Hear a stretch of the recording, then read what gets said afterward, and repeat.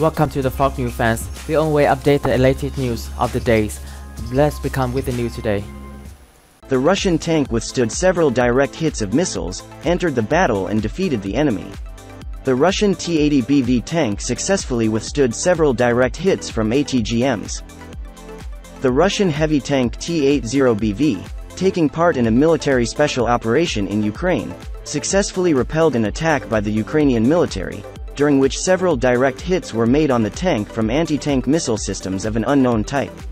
The tank did not receive any critical damage and successfully completed the assigned combat mission.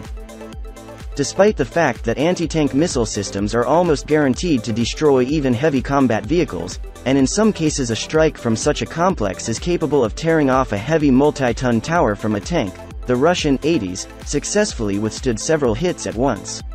At the same time, taking into account the absence of damage on the tank visible in the video, the enemy strikes were most likely repelled by means of dynamic protection. By the way, this has already been observed in the same Mariupol, when a rocket fired from a distance of several meters did not cause the slightest damage to the tank.